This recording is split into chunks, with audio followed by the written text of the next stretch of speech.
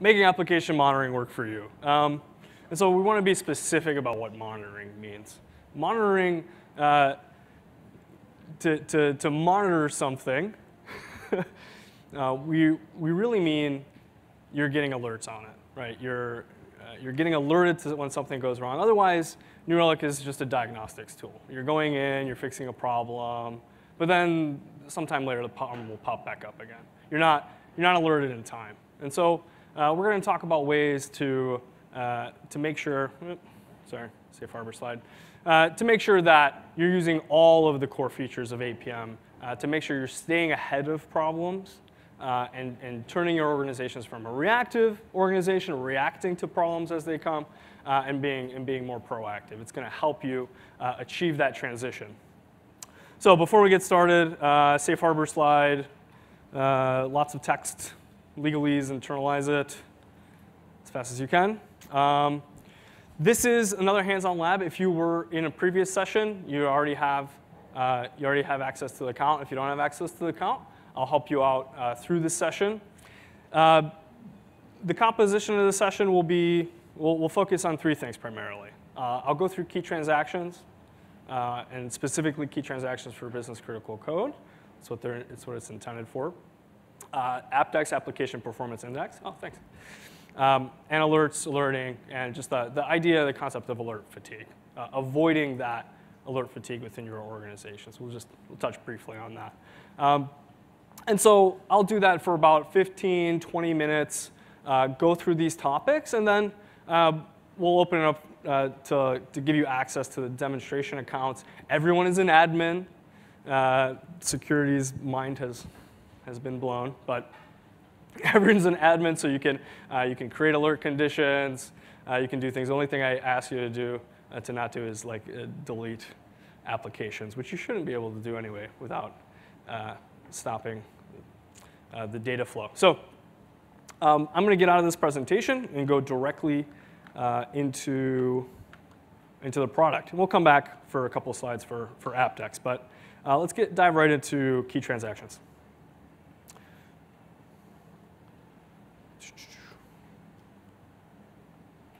Okay. So a key transaction, what is a key transaction fundamentally? It's a transaction. It's an end-to-end path through your code that is very important to you. Traditionally, this means parts of your code that makes you money, right? So you definitely want to pay attention to those types of transactions. So we're talking about checkout processes. If you're doing e-commerce, basically the main functionality for that service or for that application, you should probably be monitoring with the key transaction. And so what that allows you to do, instead of getting a high-level idea of or a high-level alert on your application or your service when something's going wrong, you can very narrowly focus on a very specific slice. And so you can kind of get ahead of problems as they start developing. And so let's kind of investigate how to do that. So we'll go through this. Oh my God, we're not looking at anything. Sorry, everyone. There we go. OK. So we're back in APM. We're looking at the overview.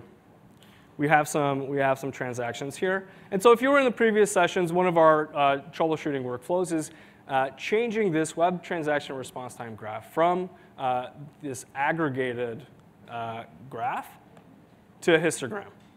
And what this does, in this case, we're not getting much information because all of the events are falling into one bucket.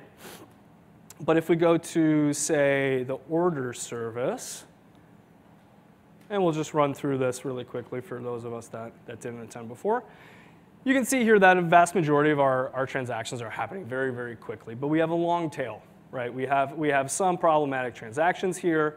We can click on them. We can identify which transactions those are. And then we can go there. So we kind of went through this troubleshooting procedure. But we want to monitor these. We don't want to simply have to come back and continually assess the health of this transaction, right? This is business critical. Probably somewhere down the line, we may want to revisit this. And so up here in the top, if it's not already a key transaction, you'll see a Add to Key Transaction button. And in this case, a key transaction already exists for this particular transaction. And so I can click on it. This will take me to that particular transactions dashboard. And you'll see that basically you get a dedicated overview. You have a dedicated area to investigate this transaction and all the segments that comprise that transaction. And so here you have the ability, just like the overview for your application. You can click on these, identify which segments are problematic. You have an individual AppDex score. We'll talk a little bit more about this later. You have an AppDex score specific to this key transaction. This really allows you to differentiate between parts of an application. So if you're using kind of a more monolithic architecture, you have a wide variety of transactions happening within an application. Some are very fast, some are very slow. And so an AppDex score that's very broad may not alert you in time, right? You have different thresholds for each of these. And so key transactions have their own AppDex scores. We'll get into that a little bit more.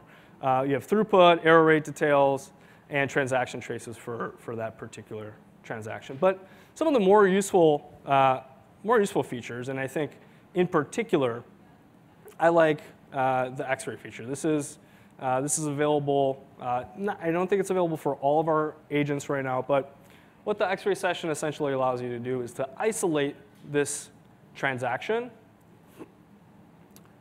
and collect transaction traces over a specified period of time.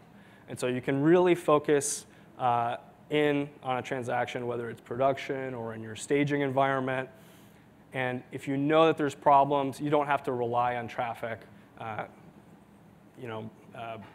on bad traffic meeting your threshold. You can get more transaction traces. This is particularly useful for problems that don't recur regularly, right?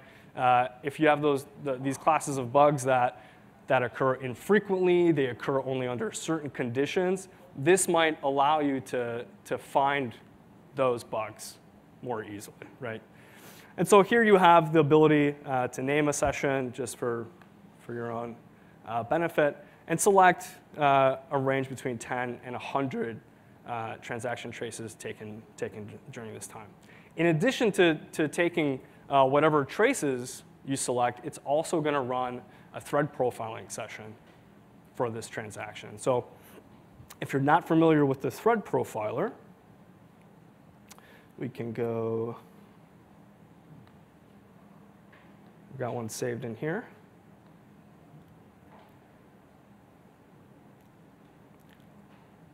And again, this isn't available for all of the agents.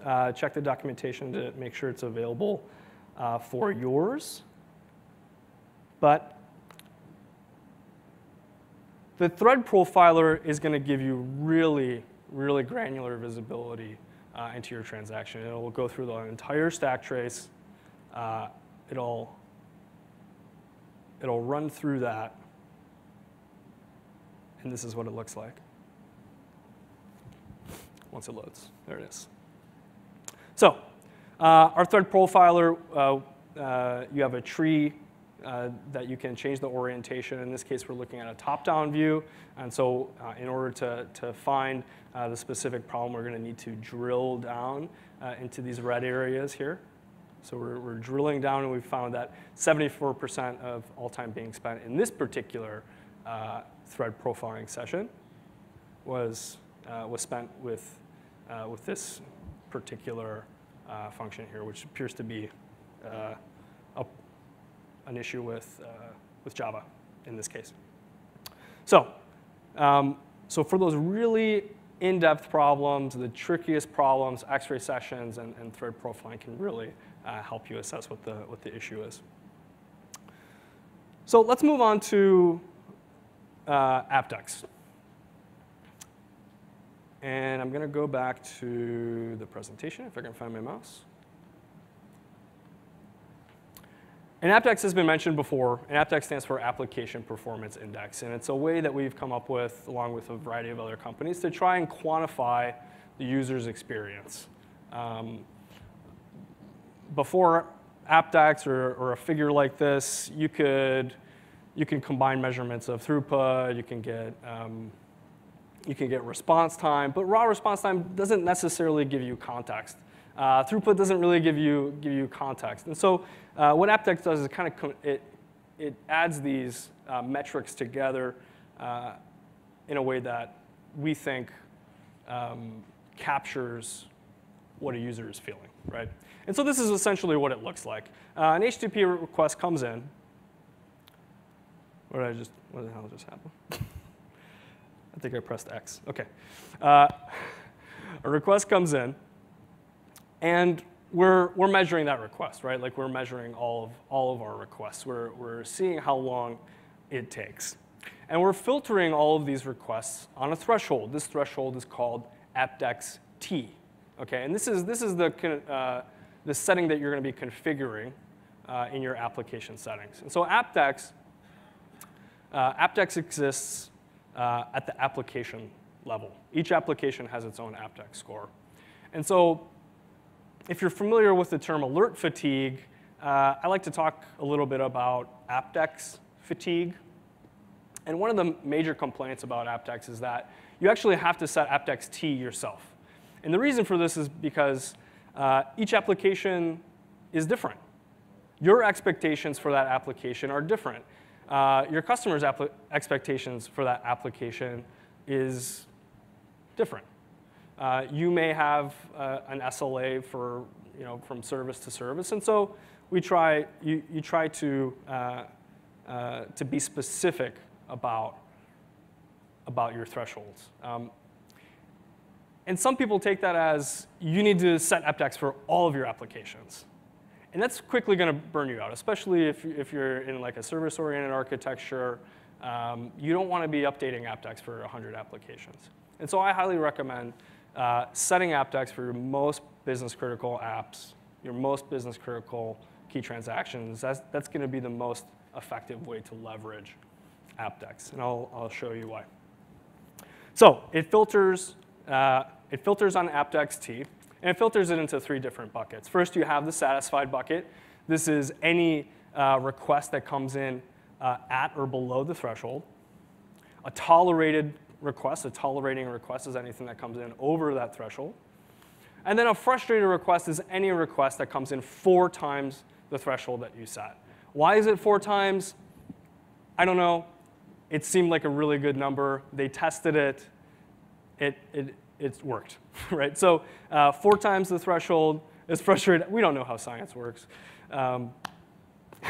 Errors are also included into this bucket, and so all of those messages will be put into frustrated bucket. And so, really briefly, this is how that gets calculated. You take the number of satisfied requests, you add it to the number of tolerated requests divided by 2. So tolerating requests get half a point essentially. And then you divide that by the total number of requests. So notice that we just kind of throw out all the frustrated requests. They don't add to our score. They're net negative effect. So AppDex ranges anywhere from 0 to 1. And let's go into, did you get that? I think I closed the slide. Cool. I wanted to make sure you got it.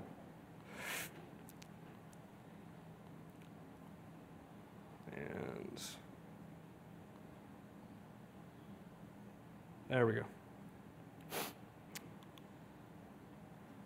So if we go back to our applications, and let's look at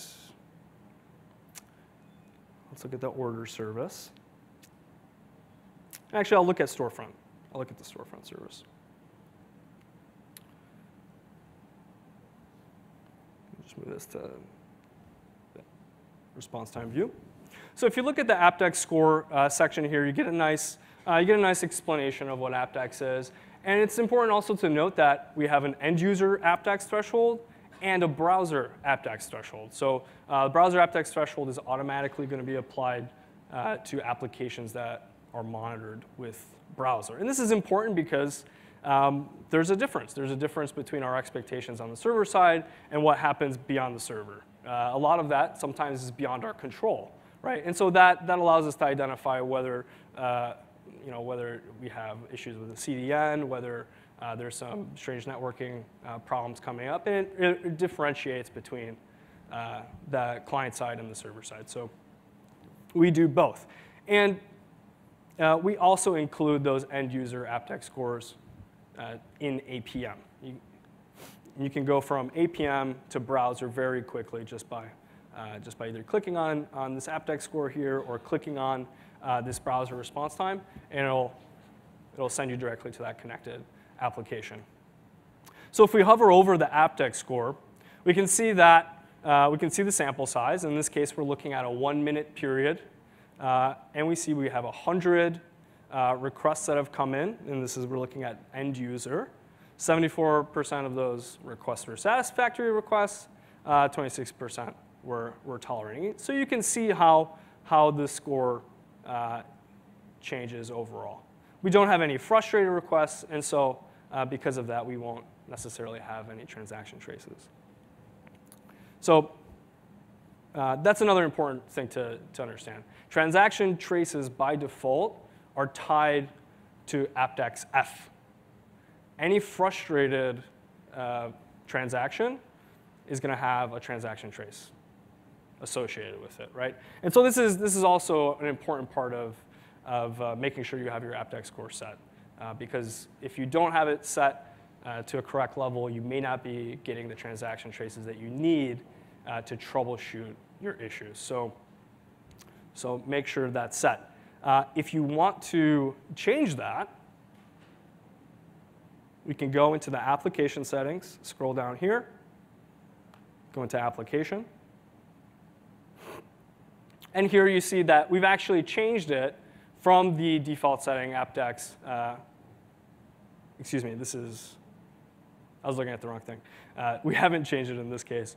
The threshold for transaction tracing is still AppDex F, but you can change it to anything else that you like.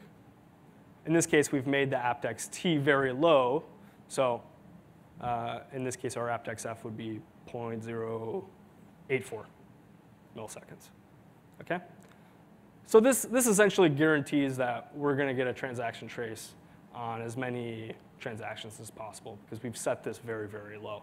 You can do that. You can do that as well, especially if you're in kind of like a debugging mindset, or if you're in staging, something like that.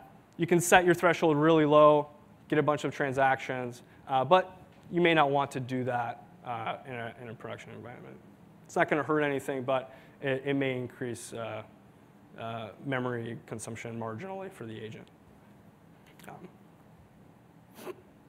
OK? So what is a reasonable AppDex score? Well, that depends on your application. So if we go to the storefront app, what we're looking for is a representative time period. And so in this case, 3 hours is probably a little bit too short. I like to go and look at the 7-day window. And it depends on your app. If you see a big reduction in traffic over the weekend, you may want to reduce your window to a 5-day period during the day. That may be more representative. And if you're not perfectly scalable, the more throughput you have, the longer it usually takes for transactions to process, right? You're going to have longer response times. It depends on the language and framework you're using, but try and get a representative time. We make it pretty easy because we give you the average right here. So this is your average transaction response time over this particular time window. In this case, it's 20 milliseconds. So this is basically what you want to set your threshold around. You may want to set it a little bit lower than this. If you want to be more sensitive, if you want less false positives, you might set it a little bit higher. But this will give you, generally speaking, a pretty decent threshold for AppDex. So now we can move from AppDex. Well, actually, I want to mention one last thing. We mentioned before that key transactions have their own AppDex score. And so what happens when you assign a new threshold to a key transaction, it'll actually combine those scores within an application. So you'll have your overall application AppDex score, and then you'll have your little constituent component key transaction AppDexes, and then it'll give you kind of like a generalized score. I'm not sure what the formula is exactly, but essentially it'll kind of normalize it for you. And this AppDex score will be a combination of all of those. So let's go into alerts. And let's create some conditions and tie those conditions to AppDex and see what we come up with.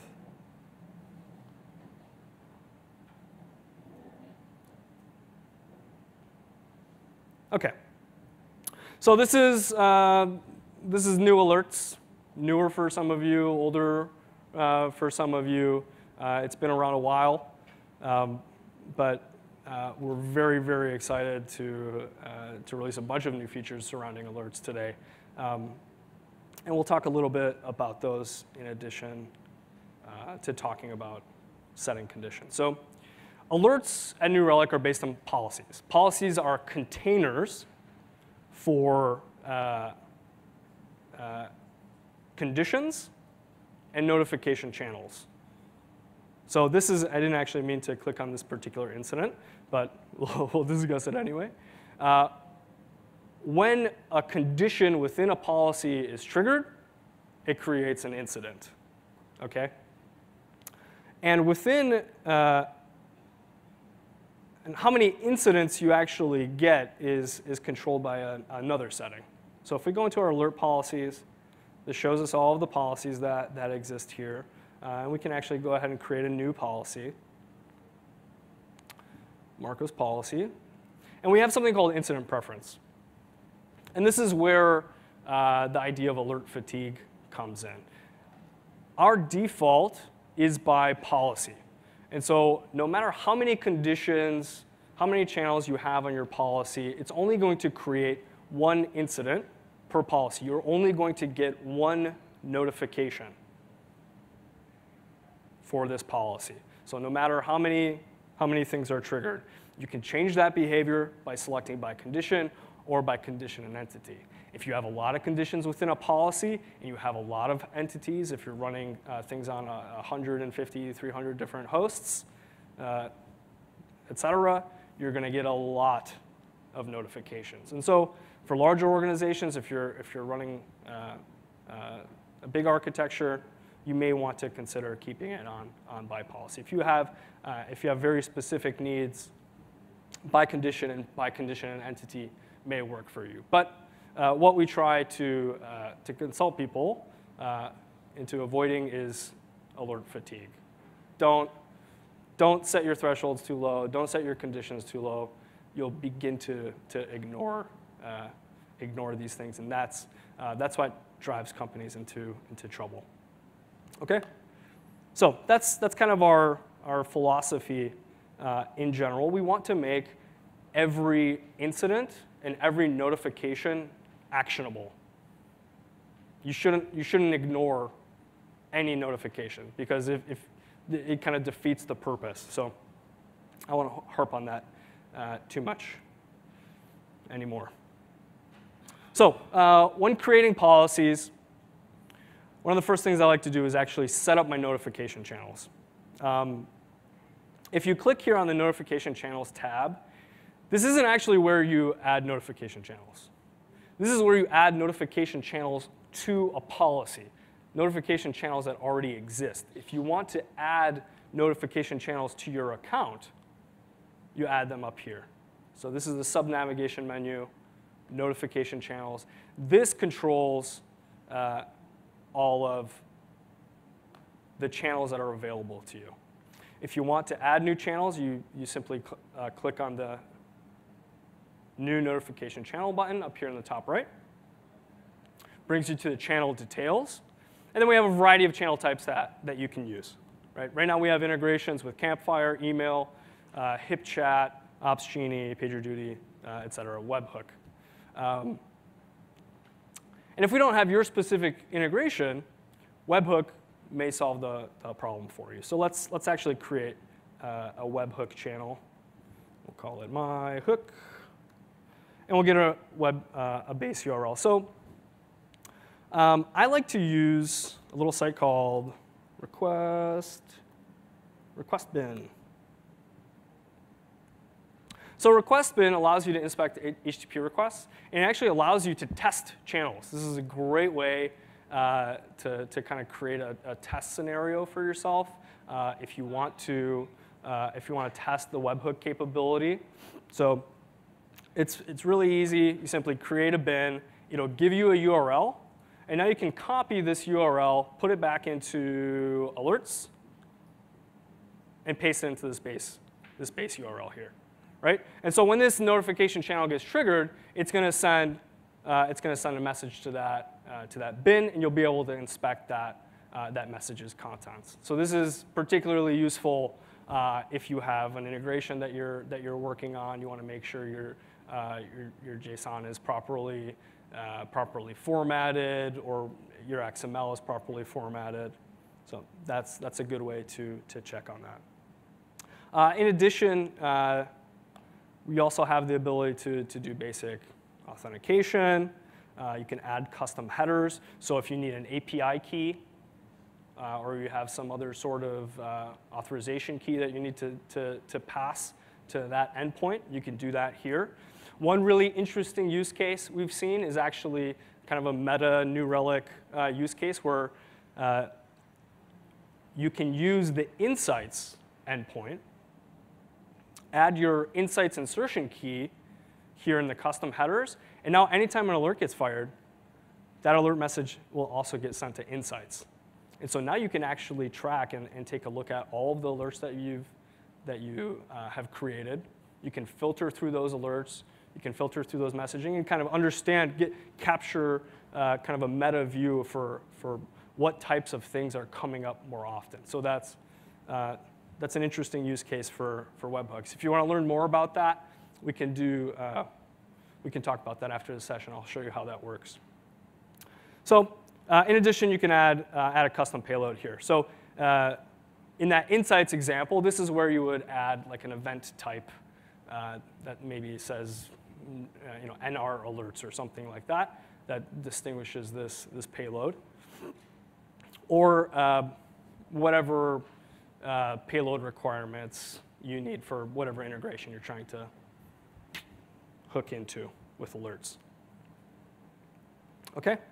So in general, set up your notification channels, set up a test channel, apply that test channel to your policies, make sure your policies are working before you let loose in production. You definitely don't want to like turn it on and then get a million notifications across your organization. That's not fun for anyone. So beyond your channels, if we go into our policies, let's talk about adding specific conditions.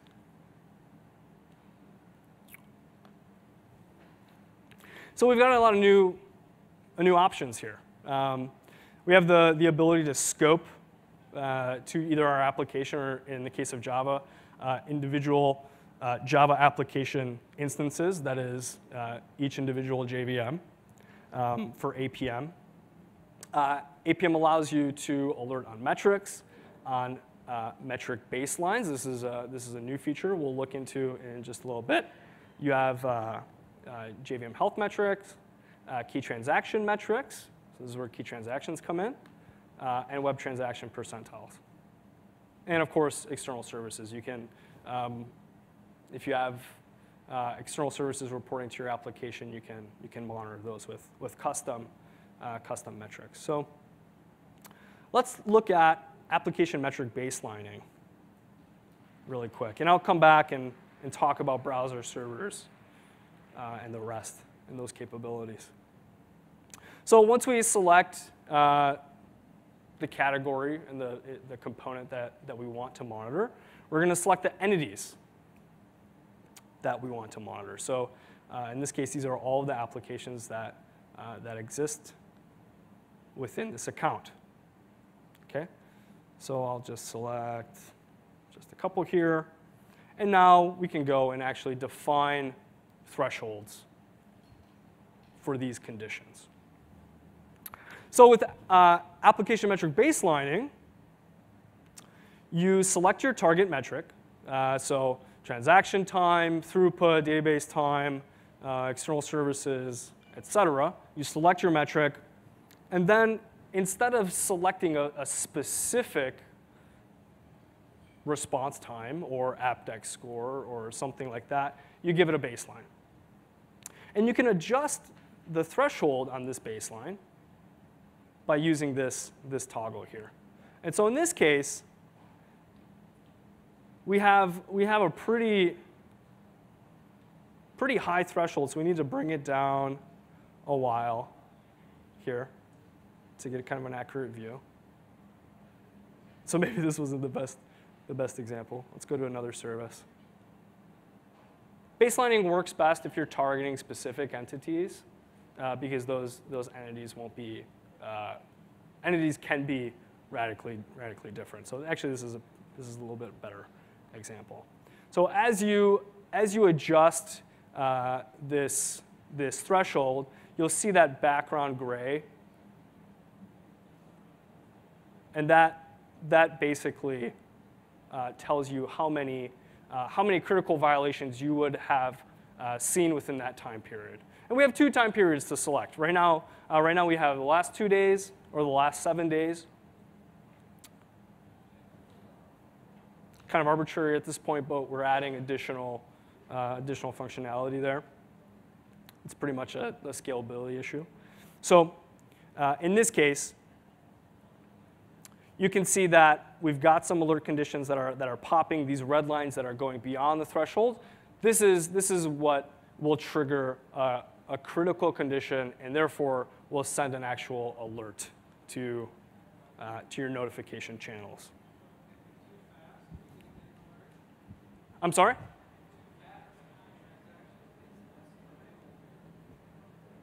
Nope. Yeah, so if your transaction is too fast, I guess that's good. You don't get an alert because it's performing. Oh, okay. Yeah, you're absolutely right. Yeah. That's a good point. I'm sorry, I shouldn't have said that. So he's saying, if your transaction is too fast, will you get an alert? No, not with unless I'm wrong here. But no, you wouldn't get an alert with this baseline. Oh, no, yeah, you're right. You will get an alert. I apologize. Yes. So sorry about that, everyone. I don't mean to. Yes, this is the bottom range for the threshold. You will get an alert under these conditions. Absolutely right. Okay. So this is setting the critical alert window. You can add a warning threshold. Warning thresholds don't actually send out alerts into your notification channels. Warning thresholds are visual only, and those will appear in your application overview. So your list of applications, it'll appear on your events tab, and it'll kind of give you an early warning for when your application is starting to suffer. Okay. So let's go back, talk a little bit about some of the other products. So with browser, we have the ability to select metrics and also do metric baselines. Servers have metrics. Mobile, you have metrics and external services. Plugins, whatever plugins you have attached to this particular account, you're going to be able to alert on specific metrics for those plugins. Synthetic failures are kind of self-explanatory. If your monitor fails, you'll get an alert sent for this particular condition. And NRQL is another new feature that we have that allows you to not make an arbitrary NRQL query. There are some restrictions. But this little tab gives you an idea of what types of questions you can ask. So this gives you a tremendous amount of flexibility with your alerting. You can ask very, very specific questions of your application and your environment with NRQL alerts. Okay. So we've got about 10 minutes left. And so I've added everybody to a training account. And I'm going to pull up a slide here.